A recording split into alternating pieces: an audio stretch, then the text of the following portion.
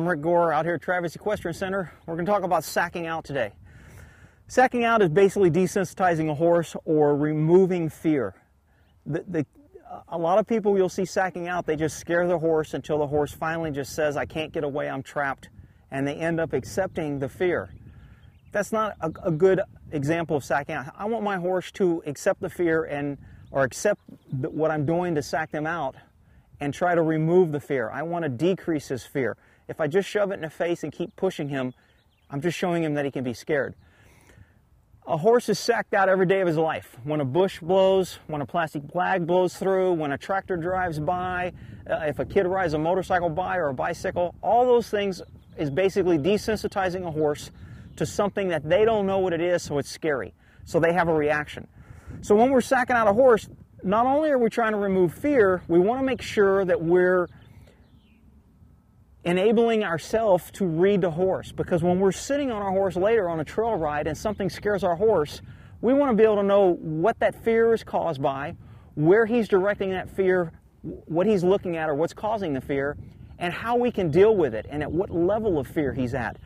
So you're going to see different levels of fear here with these two, because this guy's a little bit more desensitized, this guy's a little bit more sensitized. He's going to react more than this guy. But when I'm sacking them out, I have to be evaluating how they're showing me the fear, how to stop the fear before they blow up and I push them so far that they panic, so I can show them that I can create the fear and I can move it away. I can cause the fear and I can remove it. Because when I'm riding on a trail and my horse gets scared, I want him to think, I'm causing it and I can remove it away. Just come back to me. So it's a lot about reading a horse, and a lot of people just want to shake things out of a horse and scare them. So there's all kinds of tools that I use. You can use whatever you want. I've got a few tools here. A lariat, absolute necessity, you got to have it. Makes a lot of noise. It kind of shakes around. It whips. When it hits the legs, makes a lot of noise. So a lariat's really good to use. Scarf, it blows kind of funny, doesn't make noise. It's different than a plastic bag. You can watch Tanner. As I'm using these different things, he's giving me a reaction behind me, and I'm watching this. This is a quiet flapping with no noise. This is a loud flapping with a lot of noise. And all I did here is get some plastic bags and tie them to a whip. I'm sure somebody's out there selling some fancy sack-out tool, but all you need is an old whip that somebody throws away, tie a string to it, attach some plastic bags, you got your nice little sack-out tool. This is an old bamboo stick. I tied a black plastic bag. This makes a different noise than these light bags. This noise, they're different. To the horse, they're different. To the horse, they're going to be scary. This is long and high.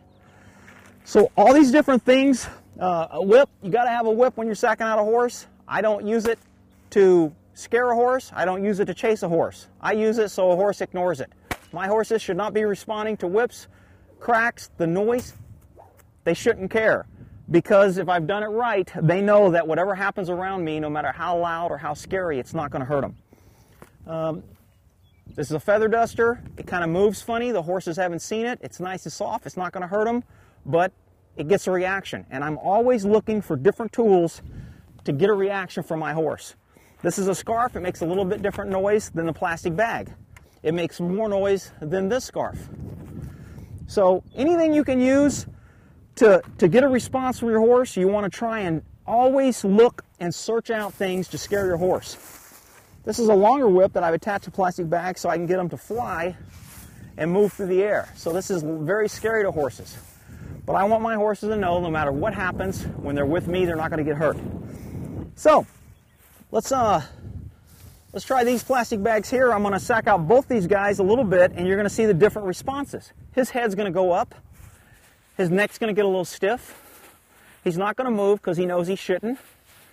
And because he's not moving, I have to stop. I have to release the pressure. Horses learn on release. If I just keep doing this for 20 minutes, the horse is going to go, you know what, he won't stop. The right answer must be for me to rear or move. And I don't want to push a horse. If your horse gets scared, you did it wrong. So he can get a little scared, but as soon as he says he's standing still, good boy. So if he's okay with his back, then I'm going to move a little closer to his head. And he's okay with that. He's really okay with it. Now I'm going to get a little bit closer to his head and his face and his ears, and he did fine with that. Now if I just shook it like this in this horse's face, he would be scared. That's not sacking out. Remember, I want him to know that I can remove this, so I can make it scary and I can take it away. So if you just stay focused on me, you're not going to get hurt. That way we improve our relationship instead of tear it down. Tall plastic bag, different bag. A little bit blowing in the wind, it moves. It's a little bit more scary. I can rub them with the pole to desensitize them.